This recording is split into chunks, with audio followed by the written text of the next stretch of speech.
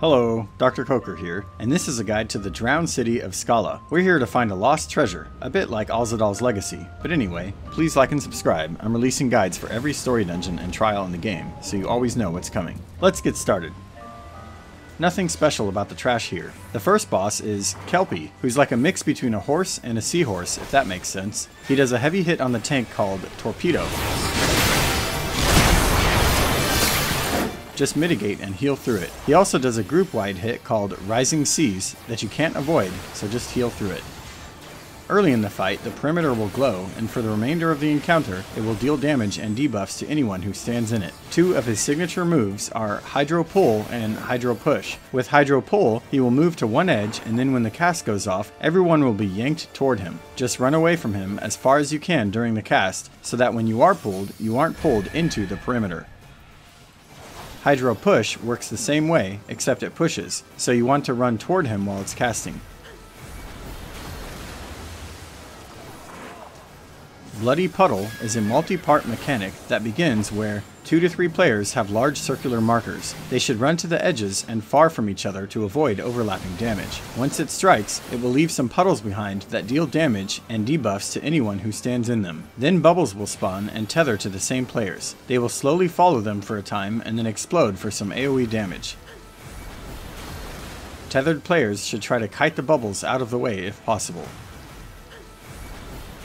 The second boss is the Old One. He typically opens with Mystic Light, which is a large conal AoE that targets a random player. Just step out of the marker to avoid getting hit.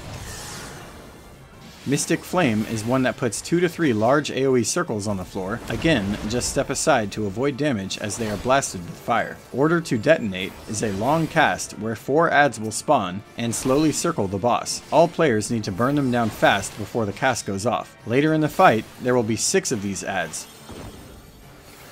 Shifting Light is a spell that turns all players into Spriggans, and you will have the ability to drop bombs from your cast bar.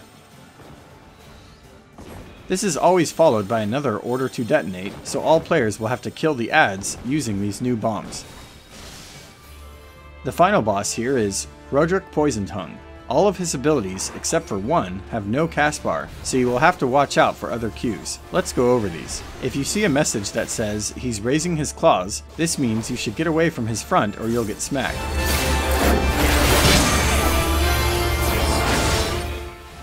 If it says he's raising his tail, you'll want to get away from his backside for the same reason. Next there's the one where he crouches, and there is a proximity marker. Just run to the edge to reduce the damage. Now for his 3 chaos abilities that afflict players. None of these have cast bars, but they all have huge markers. Ring of Chaos surrounds one player with a massive ring that will hurt other players when it goes off. What you should do here is situational. Usually running to the edge is fine, but in some cases that will hurt everyone. The worst thing is to keep changing your mind. Basically, it's on you to move where you will hit the least amount of players and then stay put so they can adjust. I'd apply the same logic for Cross of Chaos. This one puts a giant cross marker on one player that tracks them as they move. Again, move to somewhere that's easy for other players to avoid, then sit still so they can adjust their positions.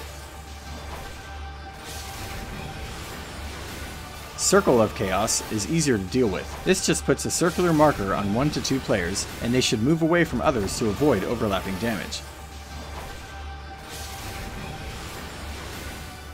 The boss also has an ability called Words of Woe, where there is no cast, but the cue is that he suddenly faces a random player. Just move away from his gaze to avoid being blasted in the face with line AoE damage.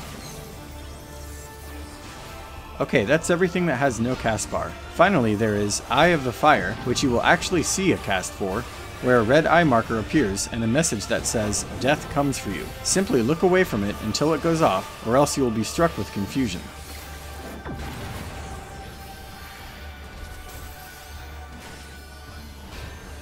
Of course, as the fight progresses, like all fights, you will see multiple abilities at the same time. Have fun with that. And that's it for the Drowned City of Skalla. Have fun, good luck, and see you next time.